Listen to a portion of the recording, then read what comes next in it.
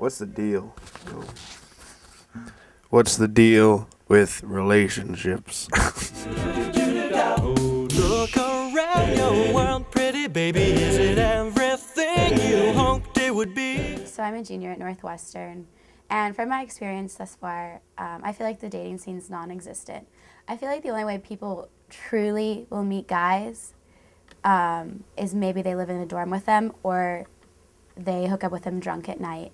Some people have like a real hard time finding someone that they're interested in, or even like being interested in dating at all, and they just complain about it. And I tried dating Northwestern guys, and I would have like flings with guys. I'd hook up with guys for like months at a time, but I never ever got taken on a date by a Northwestern guy. Not a lot of people like at Northwestern are willing to sort of like sacrifice the time and the energy that it takes to have a relationship. They tend to stay in their dorms or in their library studying, and people who do get out there go to a party and then hook up. It's really frustrating to find people who aren't interested in actually dating when you are. I'm actually going the less normal way on this one. My girlfriend is in Spain right now, so we kind of tend to stick to the Skype and the IM, but she's coming back next quarter, and I can't wait for her to get home because I know that if I can make it this far while she's abroad apart. Tell them about the ring you bought her. I've only been on one date, and that was actually with someone who's turned out to be gay, so that's been my experience with dating so far. I got taken out by a gay guy. That's okay, it was fun, but... It just takes some time, little girl in the middle of the ride. Everything will be just fine. Everything will be alright. Hey. Like, I would categorize Northwestern girls into two groups. The really nerdy ones and the sorority girls. Honestly, because I think those are the only two like types of girls, honestly, at Northwestern. You got the ones who really go out and party, and you got the other ones who like to go study, you know? And me, for a person like me, I am turned off by both of them, by both types of those. Yeah, a lot of the girls at this school kind of complain about the quality of guys, or they're too weird, or they're creepy. I'm actually really mad at people who say that the dating scene at Northwestern is bad, or that the guys are bad, or the girls aren't pretty enough, or this and that, because, I mean, I know girls who are gorgeous. They are, you know, they win fashion, they're in fashion magazines. I mean, people say that the men at this school are very not good looking, but I think it's a lot of the girls aren't very good looking. Honestly, the thing I really like about Northwestern girls is that most of them are not fat, all right? There are a lot of good-looking ones, right? It's just that you got to get past their personality in order, because I mean, honestly, they're just good-looking. I feel like most of them either lack a personality or make up an alcohol personality per se. You know, I'd say for as many weird dudes as there are, there's just as many weird girls out there at Northwestern. I think the best looking girls on this campus have boyfriends at home.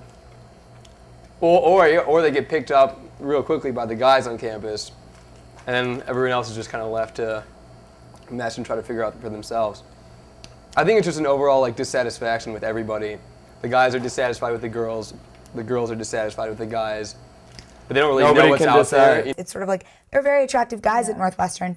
You might have to look for your type, or, you know, your type of boy or girl, but it's like, they're out there. We go to a school of 8,000 people, and like, yes, 50% of them don't go out, but like, from 50% of 8,000, you still have 4,000 people to like look for and choose from. And like, yeah, I know there's the whole like Northwestern 500, and like that's how big our immediate social circle is if you're in a top frat, a top sports team, a top sorority, and it's sort of like, well, you make an effort with those people, because out of 500 people, that's still a lot. I guarantee you will find one person that you can enjoy being around.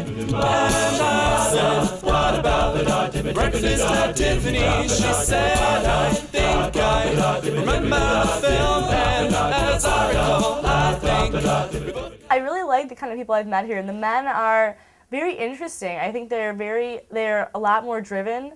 As far as, you know, career and academics than probably other state schools. Well, yeah, I just do feel that there are some girls here that are extremely stuck up, and it's probably not their fault. I think it's just an effect of their circumstance. That sort of like shuts them off. Like they don't really realize it, but when a girl acts like that, it doesn't make her like more desirable. It kind of just makes people be like, all right, well, I'm just not going to associate myself with them. Yeah, whatever. I feel like the girls are closing themselves off to the prospect of going on a good date.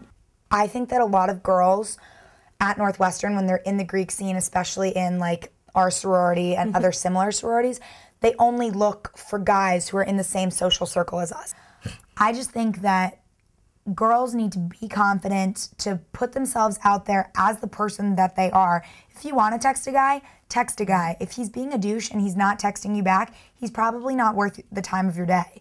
All right, so you just gotta try different fishes until like you get the one you really like the most. You're supposed to throw it far, right? You're supposed to let it reel it out far, you know, like try to catch a multiple number of fish.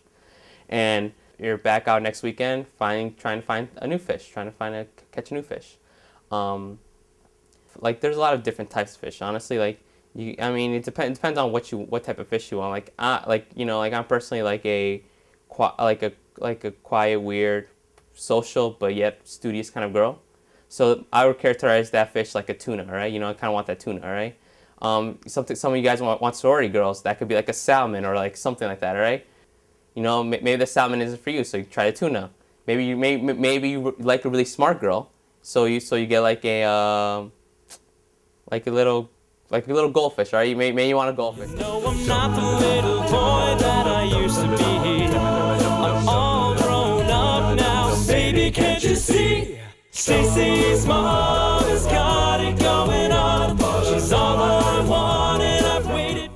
My first impression was that a beautiful girl that went to Northwestern was well-rounded and someone that, you know, possibly I could see myself marrying. Like we've been kind of like together for about 2 years now, and like it sounds pretty insane, but I proposed to her on Saturday night, so a few days ago, and decided to like take the jump, and it's like totally crazy and very strange for like someone at Northwestern to do that, but it was important to me and something I really wanted to do, and that's where we're at. And that has like it was after a long time of dating, like 2 years of dating and like hanging out and being with each other in like many different types of situations, and she was the one for me. I would say that I came here with optimism that I'd find my wife, but as the years have gone on, I'm just not sure that this is the place that I will find someone who's, you know, personally and career-oriented wise, like similar to what I want. That yes, we're focused on our careers and doing good, that we don't make the time for others or for even our girlfriend or boyfriend to go on a date. And so I think you have to take that time out, that it's a worthy cause. I think the keg is detrimental to the dating culture.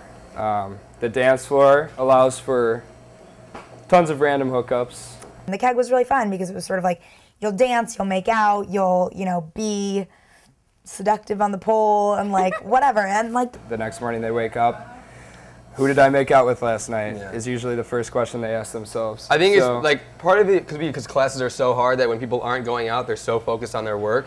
And then when they do go out, they just get drunk, and like he said, they just make out, and they don't really formulate a good relationship. They just, you know, do what they drunkenly want to do, and then the next day they forget about it. I would say, guys, man up. Like, girls want you to ask them out and want to be pursued.